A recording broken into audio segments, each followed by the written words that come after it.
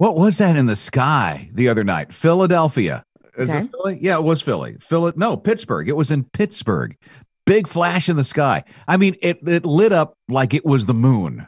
It What was. was it? Well, 200 people saw it, and so they picked up the phone and they started calling. This is a UFO. This is something that's happening here.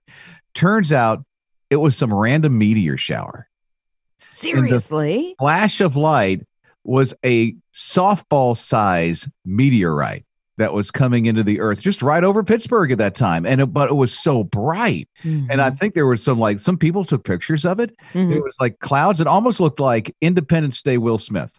Oh my goodness, which is a great movie. Yeah, but that would be wild. And it was so tiny. It was softball. It was softball size, but it made that much light and it impressed 200 people that they went, whoa, hello. And then they called, of course, and they're going, there's something going on here. It was 6:25 in the morning, so these folks are going on into work. It was when this happened.